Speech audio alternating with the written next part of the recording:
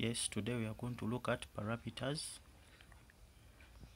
Sometimes we might find x and y are given in a function of a certain third variable, or called a parameter, and they want you to find the y, the x. So in this instance, what do we do to find our dy dx in terms of t? So first of all, we shall start with our x. If my x equals to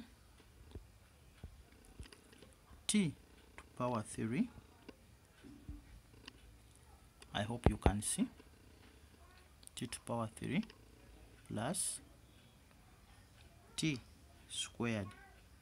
Therefore, my dx dt will equal to 3t squared plus 2t. I hope you are following. So this is my dx dt. Another thing, what I'm going to do, if my y is t squared minus t, so my dy dt will be 2t minus 1. I hope we can agree up to that level. No one is lost, so that we can proceed.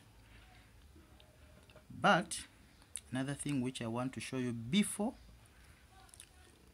that, still my dt dx will equal to 1 over 3t squared plus 2t. I hope you agree. If my dx dt equals to this, then my dt dx will equal to this. Yes, we are together. So I shall bring my dy dx, my dy dx, which I want to find, is equal to dy dt times dt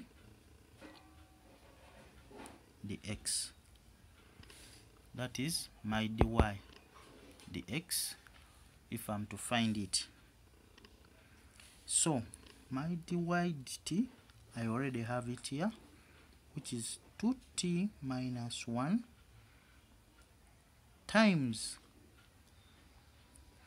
dt dx, of which I already have here, which is 1 over 3t squared plus 2t. So my dy dx will equal to 2t minus 1 over 3t squared plus 2t, of which you can go further and simplify. So I'll have my 2t minus 1 over, I have a common factor which is t, so I'll make it to go out. I'll remain with 3t minus 2. So this is my dy dx.